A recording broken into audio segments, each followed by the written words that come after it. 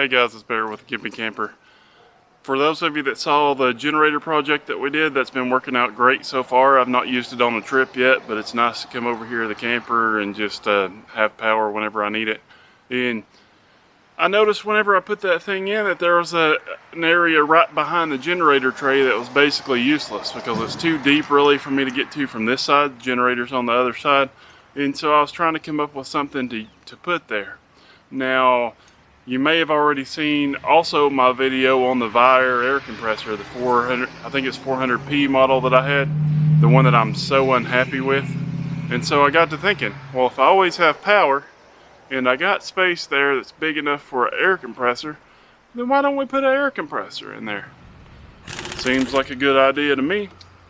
Now it just happened to be around Black Friday when I had this idea, and so I started looking at the prices of air compressors. And I was actually in Home Depot searching for some accessories for the generator project when I walked by the air compressors and I saw they had a little anvil in there. It was like 1 gallon or something, and it wasn't very expensive. It was like 60 bucks, and that's kind of what started getting me thinking about this.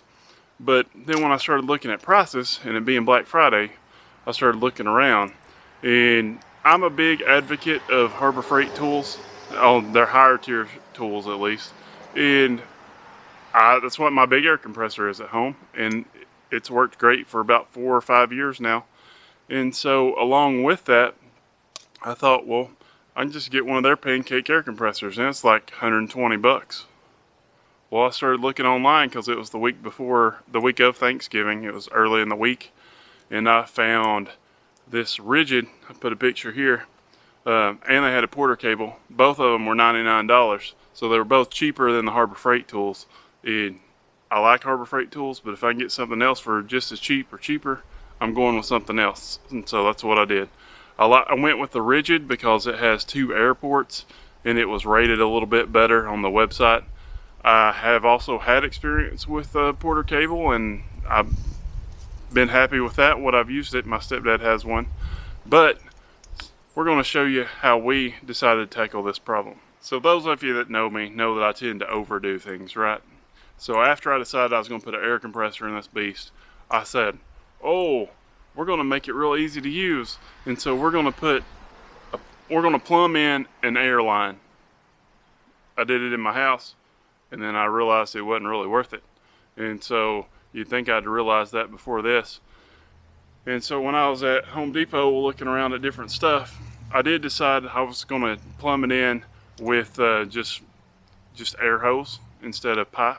Now when you start looking at that, it sounds real easy. You just need a couple of T-fittings and some other assorted fittings and a piece of hose that's about 50 foot, and you have everything you need, because my plan was to put an outlet on each side in the storage and then plumb it through under the basement and back and put an outlet next to the tires in the back. And that way all you gotta do is turn the air compressor on, plug your little hose in down by the tires, air the tires up. Now, after I was in Home Depot going through this monstrosity of a math problem of all the different things, because they don't just make things that are for this really, and so I started looking at brass fittings, and brass fittings were cheaper than what little bit you could find in the air compressor section. You just had to buy like hose clamps to go on them. And so I was looking at that, and I was on like plan D there in the store, because I was like, I'm not going to this store 4 times a day like I usually do with the project, you know. And what ended up happening is my final plan, I ended up having about probably $60 in brass fittings. And then I was like, what are you doing, Barrett? What are you doing?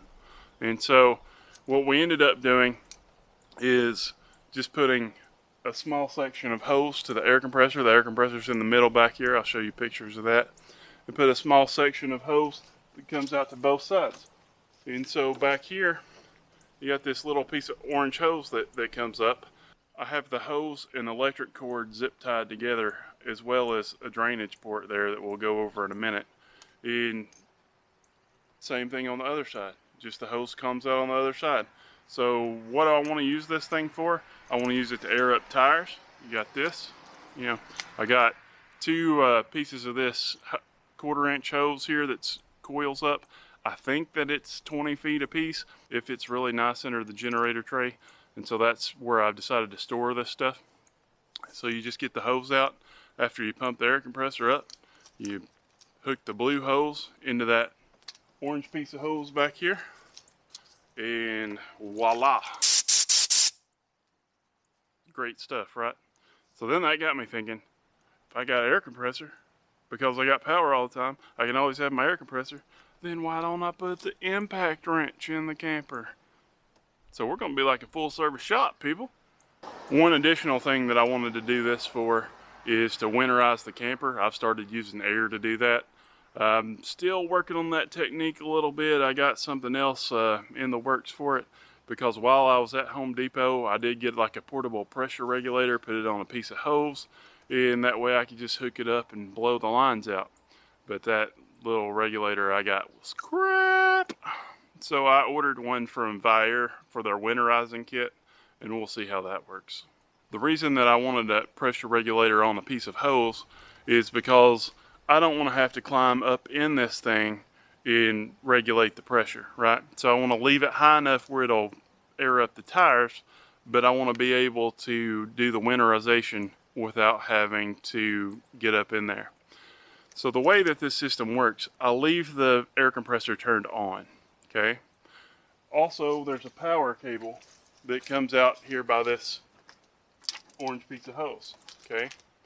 There's also an extension cord that comes out. So what I do is the power cord for the air compressor is right here. If you're at a park and you got power, you can unplug this from this extension cord.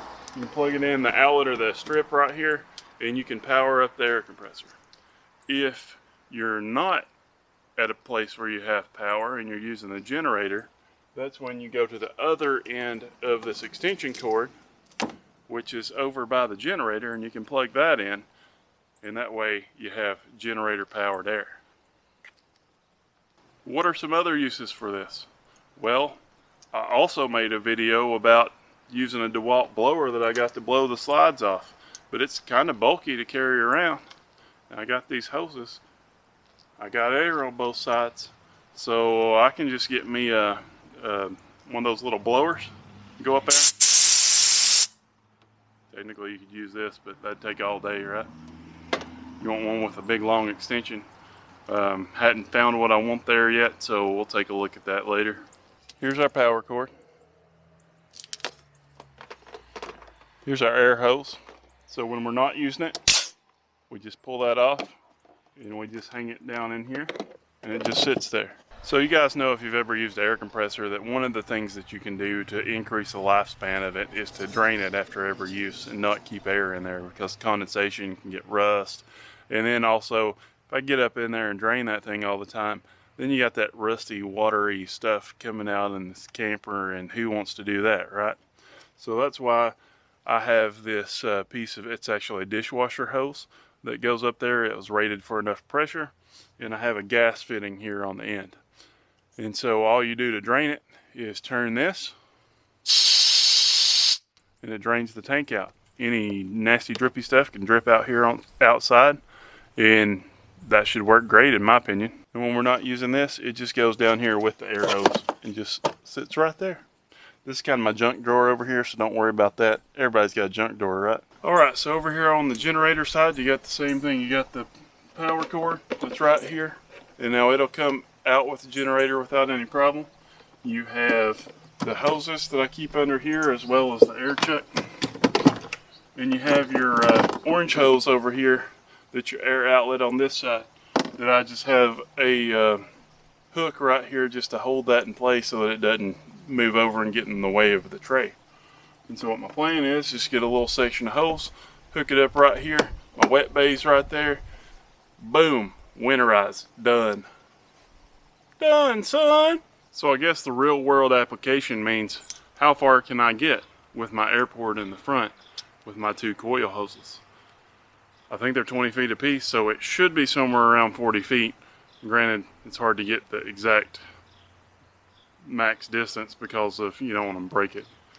But let's see how far I can get in the realistic world. I'm going to plug our hose into our outlet. You can see we have air. And then we're going to see how far we can go.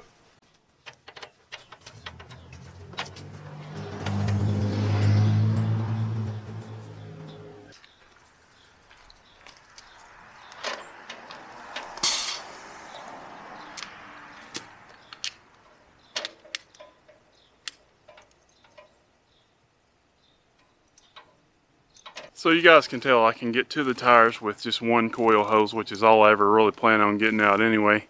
Or I can go 10 feet past the end of the camper with both of them. And that would allow me to get to my front tires on my truck, that kind of stuff, without having to move anything around. I'm pretty happy with this setup the way that it is. If you got any suggestions on what you would do differently, leave them down in the comments. Do not forget to hit that subscribe button.